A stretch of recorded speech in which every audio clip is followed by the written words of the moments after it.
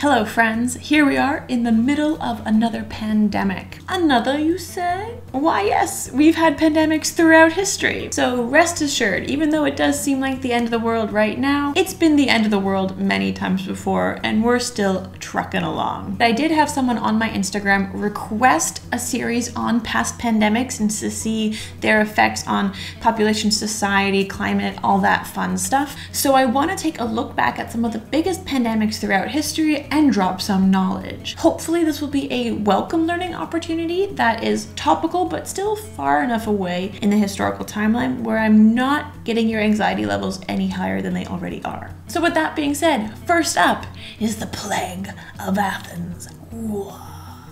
This is super fitting for today because the words epidemic and pandemic are both of Greek origin.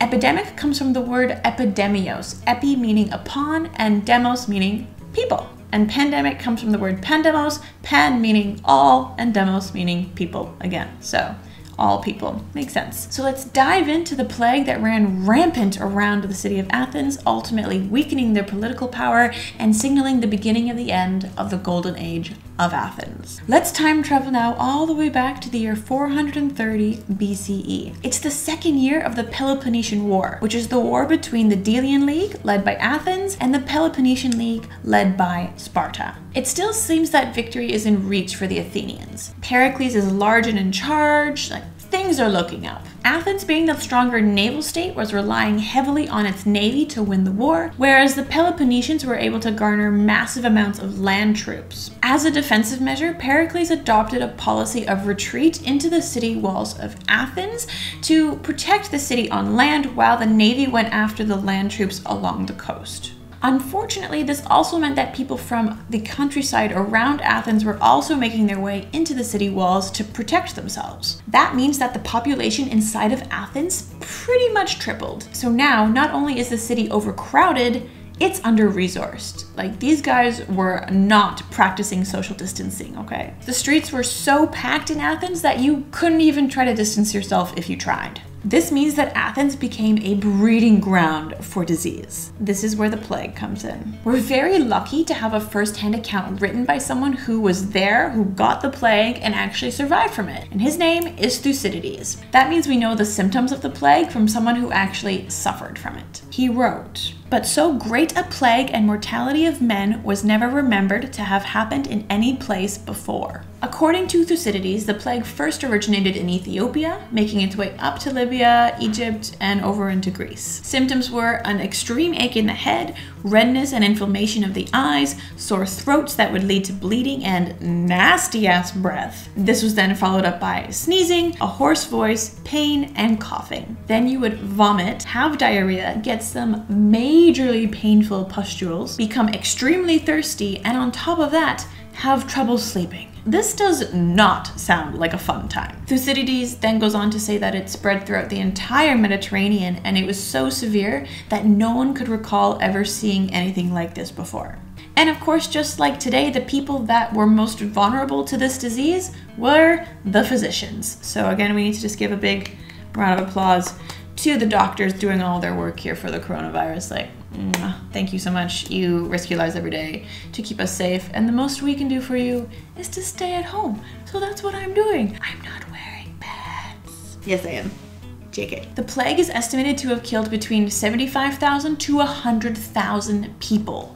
That is 25% of the population of Athens at the time. Funeral pyres were everywhere, and there were so many dead that normal funeral rites had just gone completely out the window. People would just walk up with dead people on their shoulders and throw them onto an already burning fire, which was normally a big no-no, but they had too many bodies, they had to get rid of them. All of the burning pyres, though, were pretty much enough to send the Spartans packing. They caught sight of all the pyres and retreated to make sure that they wouldn't catch the plague. The Spartans were already experts at socially distancing themselves from the Greeks, so this wasn't really new to them. Apart from the total population depletion, the Plague of Athens also brought a lot of social change. Again, our top source, Thucydides, wrote about the lawlessness that ruled throughout the plight of the plague. He was saying that people, not knowing what would happen next to them, became indifferent to every rule of religion or law. They just stopped fearing and respecting the law whatsoever because they thought they were going to be dying soon anyways. They started to foolishly spend all of their money, and they, quote, stopped living honorably because they believed that they would not live long enough to reap the benefits of a good reputation. People were YOLOing everywhere, but not in a good way. There was also a huge drop in caring for the ill. As caregivers were the ones that were most likely to catch the plague because they're dealing with the sick, we saw a huge decline in healthcare because no one else wanted to catch it. People were left alone to suffer and die in pain. Luckily, those who rebounded from the plague were then immune to it, and they became the primary caregivers for the sick. Archaeologically speaking, we found a mass grave and about 1,000 tombs dating between 430 and 426 BCE outside of the cemetery of Athens. The plague also caused a little bit of a religious crisis as well. People were dying regardless of how pious they were, so people began to believe that the gods had abandoned them and were in favor of Sparta over Athens. There were actually a couple of oracles that predicted all of this, which make it kinda creepy. The Athenian oracle was, "A Doric war shall fall, and a great plague withal." Now the Spartans, on the other hand, had their own oracle that said Apollo, who is the god of both plague and medicine, would be on their side if they really just gave the fight their all. So it seems that oracles do come true?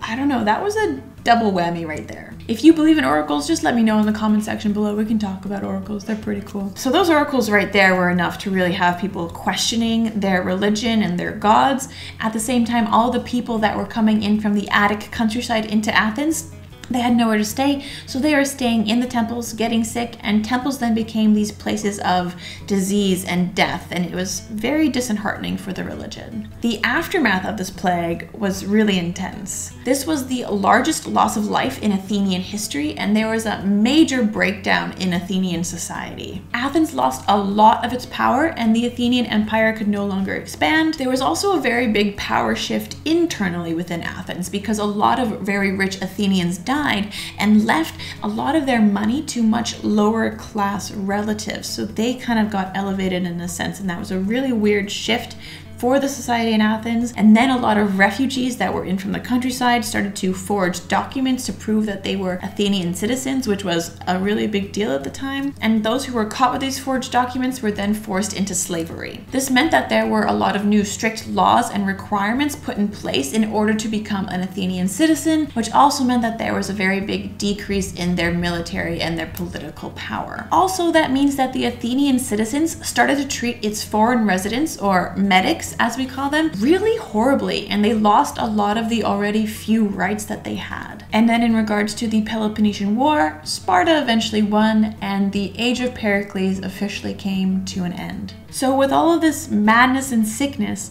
what was the plague that got the Athenians? Historians have been trying to pin down exactly what the disease was for quite some time now, and even with the description of the symptoms by Thucydides, it has been a little bit difficult to really define what it was. Virologists, scholars, doctors, they've all been disagreeing over the years. But the two main possible culprits are either smallpox or typhus. Luckily, today we have science on our side. Science always comes to the rescue. Never doubt science. Science will never leave you. We've been able to use some mathematical modeling to track the rate of the spread within Athens and the rest of the Mediterranean. And then in 2001, they found a mass grave outside of the cemetery of Athens. The study of the skeletal material was undertaken by Professor Manolis Papagrigorakis at the University of Athens, and they were able to extract DNA from 3 of the skeletons. And Papagrigorakis was able to extract ancient microbial typhoid.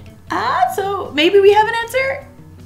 I don't know. It's pretty cool though. We're not 100% sure that the Plague of Athens was in fact typhoid fever because it was a very small test group, and they do say that typhus was quite a popular disease back in the day. So it wouldn't not have been unusual for some people to have died from typhus during this time. So the research has been challenged, but either way, this is a big deal. It's definitely a step in the right direction. And thanks to Thucydides, we know that the plague also hit Egypt really hard. So maybe one of these days we'll be able to find mummified remains from this time period that have actually suffered from the plague, and maybe we'll be able to get some soft tissue to do even further investigation to make sure that it was in fact typhoid. So we all have to give a big thumbs up to Thucydides for taking such detailed notes during the Plague of Athens. Without him, none of this would have been possible. Actually, a really fun fact is that Thucydides' style of writing about the plagues seemed to have influenced other writers in their own plague writing, and we're going to see that when we get to the Plague of